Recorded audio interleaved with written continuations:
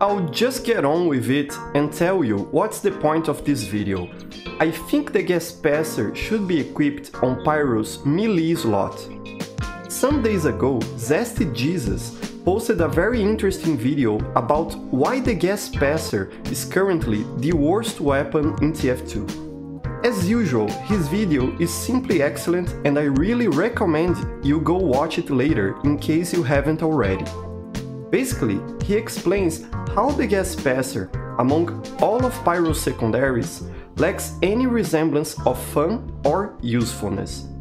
Of all he said, two main things stuck with me. First, the gas passer promotes a suicidal WM1 playstyle, in which the Pyro has to be always aggressive in order to be able to charge the gas passer and use it. Second, the Pyro doesn't benefit directly from using the gas passer, because it is mostly a long-range weapon, and the other weapons a Pyro has at hand, the melee and the primary flamethrower, have very limited range.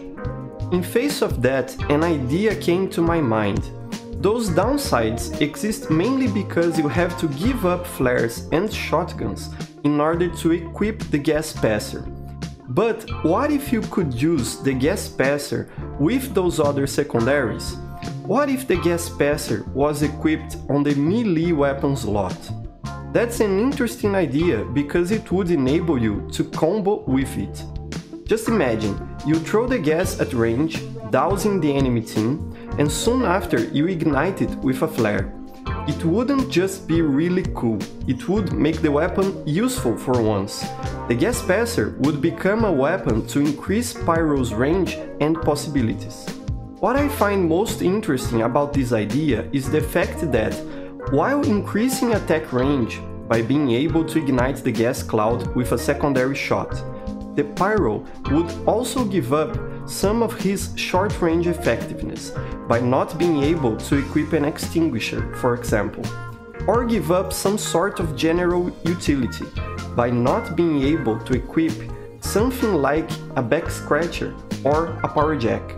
In that way, this change would already balance itself in some manner. But I also think it would be interesting to add another downside to the gas passer, like the Persian Persuader has, reduced maximum primary ammo. This would further emphasize the long-range playstyle I'm proposing to the gas passer. Along with it, personally, I find that the weapon should be available from spawn and recharged by supply cabinets, like it happens with Mad Milk and Jarate.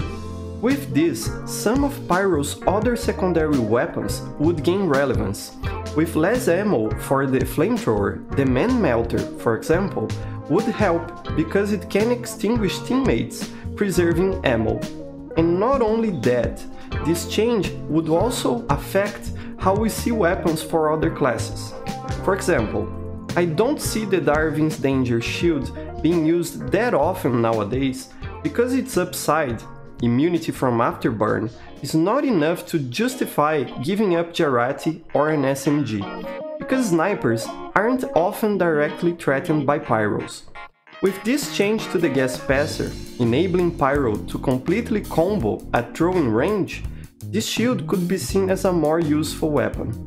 Another interesting weapon to look at is the Southern Hospitality. Some people consider it a direct upgrade from the stock range, because its major downside, 20% extra vulnerability from fire damage, rarely comes to play, since engineers also don't have to fight Pyros directly.